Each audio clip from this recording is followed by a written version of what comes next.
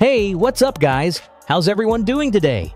I've got for you the most requested downloader code to get Magis TV on any smart TV or Fire Stick. For this tutorial, we'll need to use the Downloader app, since that's the app where you enter the codes. If you can't find the Downloader app on your smart TV, that means your TV isn't compatible, and you'll need to get a TV box.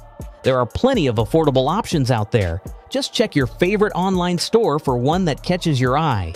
A TV box will let you turn your smart TV into an Android TV where you will be able to install Downloader.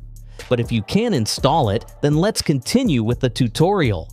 Once you find the Downloader app in your smart TV's app section, open it and type in the following code. Make sure to enter the code correctly, including the dot, because if you leave it out, it won't work. After typing the code, click on Go and it'll take you to a secret app store. There, use the search bar to look for Magis TV. Once you find it, click on it and press the blue button to start installing. Wait for it to finish. This part might take a bit depending on your internet speed.